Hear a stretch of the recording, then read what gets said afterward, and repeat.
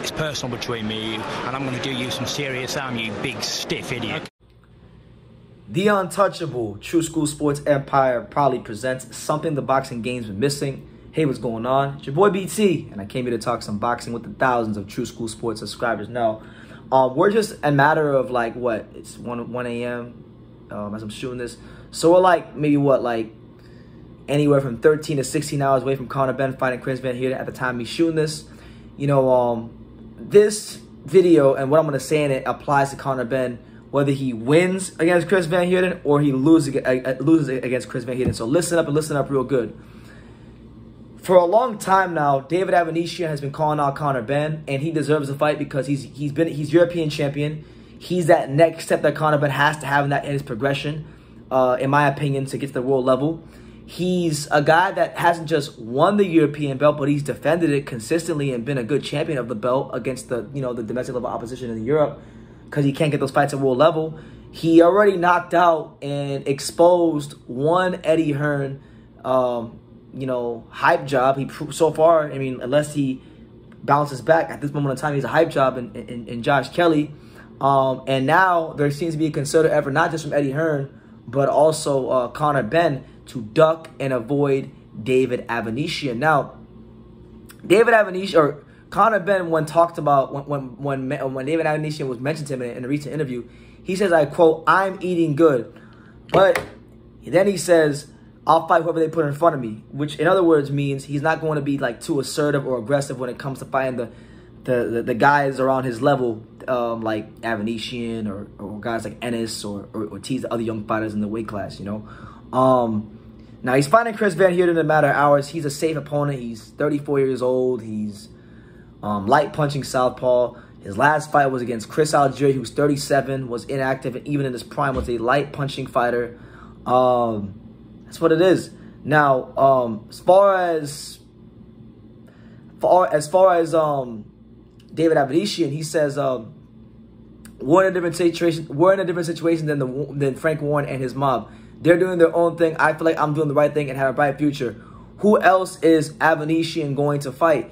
We are challenging big names. We want the big names. I'll fight whoever they put in front of me. The bigger name, the better. I'm not interested in either of them. Avanesyan and Florian Marku, they can fight each other. How about that? Stop calling me out. You two go fight each other. Go on. How about you fight Ekal Esserman? Stop worrying about what I'm doing. I'm eating good, and I'm not worried about what you're doing. Now, listen, I made it a point because I've met this man in real life. I've talked to him off camera. I've talked to him on camera. I like Conor Benn. I like Conor Benn. I would even go as far as to say that I am a Conor Benn fan. I liked him as a person when I met him. I like watching him fight. I've enjoyed his development from the tough fights against Sergey Pinoid and UC Cabola and things like that, to now where he's at fighting these guys at world level. So I appreciate his story. I appreciate his journey in boxing, but it's getting to a point now where he sounds like a fucking diva, like a big diva. If anything, right, he sounds like Canelo. Like, now look, you guys know I'm very critical of Canelo, but that's Canelo. Canelo is a man that's won titles in multiple weight classes, been lineal champion, fought on some of the biggest pay-per-views in the history of the sport. Canelo Alvarez can sell 70,000 tickets given the right occasion. So it's a bit different when it's Canelo. I'm not saying it's right. I'm not saying he gets a pass, but he has more leeway to do that because of what he brings to the table and what he can generate as far as money, interest, viewership, and subscriptions. Conor Benn is getting way too big for his britches. Now, we'll start with Avanesyan. Avanesyan is the kind of fighter that you haven't fought in your career. A strong, sturdy, durable, hard-punching fighter. A guy with good stamina. A guy that doesn't really have that snapping power or a lot of speed, but he has that thudding power. The kind of power that it's slow. You don't have hand speed like that, but if he lands, he can stop you right in your tracks.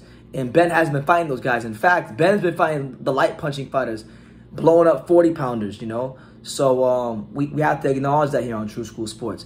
Florian Marku, look, I've watched Florian Marku fight a number of times. I don't think he's like the best fighter in the world. I'm not the highest on Florian Marku, but he's he's another guy that I think, even if you want to take a slight step down from Avanesyan, he's the perfect fight for Conor Benn. You know, European level fighter, mixed it in with some good guys at that level. You know, good boxing ability, some athleticism to boot. Got solid punching power. You know, on paper, that's a fight that I'll favor Conor Benn in, but it's a good matchup. And it's like Conor Benn, and I hate to go this way. I hate to go down this route, but I have to. I was just watching an ad on DAZN which had Conor Benn and his dad in it on Instagram.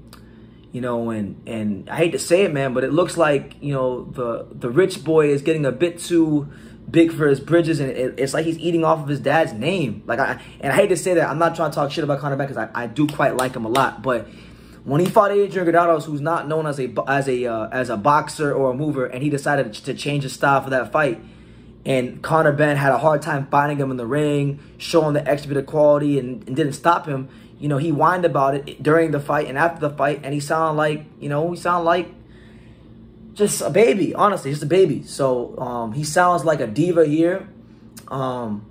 He's nobody to dictate terms to anybody. Not Avanesyan, not Florian Marku, not Michael McKinson, not Esau Ezekomen or whatever his name is. Like, them 4 names I named you, those are the kind of guys he should be fighting. But instead, we get guys like Chris Van Heerden, which, you know, he may beat him, he may lose to him, but in the event that he looks sensational against him and knocks him out, he's going to go run to Sky Sports, and he's going to say, oh, well, I did something that Jaron Ennis couldn't do. I stopped him. But then when it comes time to being asked about fighting Jaron Ennis, you're going to say you're not ready for him, because when I interviewed Conor Benn, that's what he said. When you talk to Eddie Hearn about him fighting the guys like Jaron Ennis or Virgil Ortiz, you know, he don't want them to fight those guys. They're criticizing Avanesyan for fighting, what was the guy's name?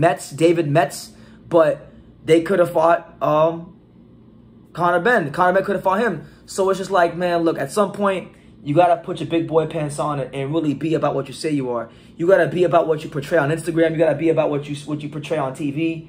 Because you don't become a real one, known as a true warrior of the sport by talking about it and saying it. You go on there you prove that by action. You prove that by getting in there with another real one at or above your level and being everything that you say you are. So, you know, Conor Benn's behavior is just getting very, very diva-like as his career progresses, which I don't understand, because this is a guy that not too long ago was getting his ass beat by guys like Cedric Pinoy, club fighters. So, you know, stay humble, because you might find yourself on the wrong side of the L. It probably won't be against Chris Van Heerden, but Eddie Hearn better be very careful matching you, because you might have another Cedric Pinoy on your hands. But you guys let me know what you think. Conor Benn saying that he's not interested in fighting the guys at European level like David Avanesyan against you know, guys like Florian Marku, you know, guys like that. So yeah, let me know what you guys think in the comments down below. Make sure you guys take the time to subscribe, and like I say in every single one of these videos, you can love me or you can hate me, but I'm just a kid from Dania. So until next time, take care, guys. Thank you for watching another video on True School Sports, the home of boxing. If you made it this far, do me a favor and do yourself a damn favor. Hit that subscribe button, and surely you will not be disappointed.